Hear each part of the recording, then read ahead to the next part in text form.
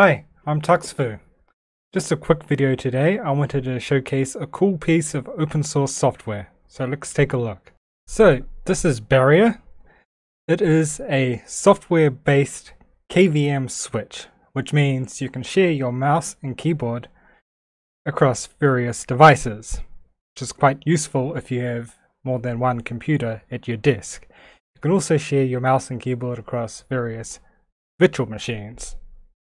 Now it works on Windows, Mac, and Linux. There's a snap package as well. And there's builds for various Linux distributions here. Looks like it's even in chocolatey, which is cool. So let's do a demonstration.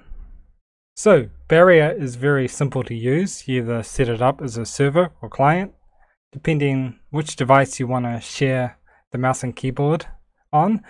So to configure the server, you get this nice grid view, and then you can arrange your various devices in which order you want them to be in.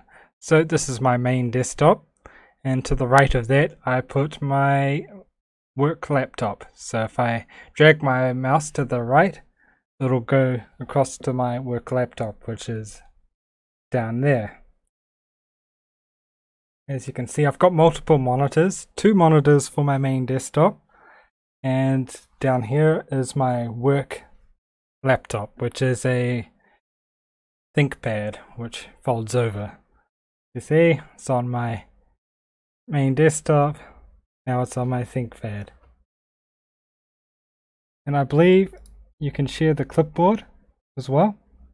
So if we try this, for example,